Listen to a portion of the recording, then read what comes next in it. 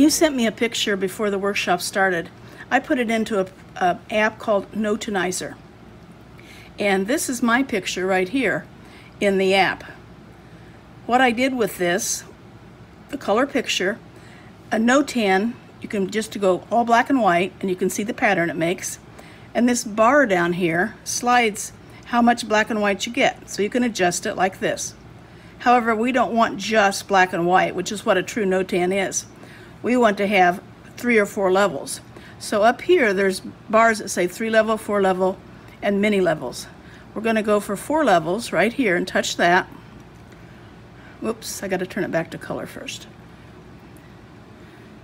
And when I do, I get this pattern that's the actual picture that I have. I can lighten up the blacks by going like this. I can make more whites by sliding this bar on this side, and I can adjust the grays in the middle right here. If it moves, there we go. So you can see you can really change the pattern of what you have a lot. And what I do when you send it to me, I adjust it so there's not too much dark. Usually I always lighten the darks, but I want the whites to be powerful. In this case, I wanted the whites right here to join into that sky area. But what I do, I want to show you how I got the picture. I go down here to the camera, or where the little photograph is, and I touch the photograph, and I go into my pictures, and let's see, that's the wrong file. And here's my pictures. This is a different one that I took another year that I was in Venice, but I'll just go through this whole thing again. Turn it into color. You don't have to, you can just go to 4 levels.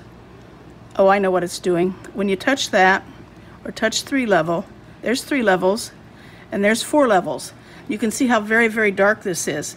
So I would certainly want to let more detail show by eliminating some of those heavy shadows. You can see how that makes a huge difference in the picture. And maybe pop a little bit more white in there. Oh, I like it in the sky. And let's see what happens if we adjust the light gray and the dark gray. I'm getting lots more light gray like this. So I can play with this until I have a pattern that I like. Once I have found the pattern, then I go down to this corner over here, and there's a little arrow, and when I click that, it saves it for me. So it's easy to use. It's an easy app to use, and I think it's only $3 or $4. So I highly recommend getting that. This one right here is levels, and the levels you can't adjust how much you get. You just get more levels the more you push it. So this is 7 levels, but you can see the darks are heavy there.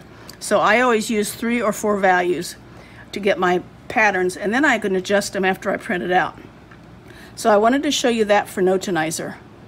The app looks like this. I'll go get it for you and show you, just so you know. So that's what you look for when you're getting ready to buy it. Gene Peterson told me about this, and it's just a wonderful, wonderful app to use. It helps you simplify the shapes into shapes rather than painting a building and a window. You begin to see the values, because that's truly what we have to paint, is the values in a picture to make it read right.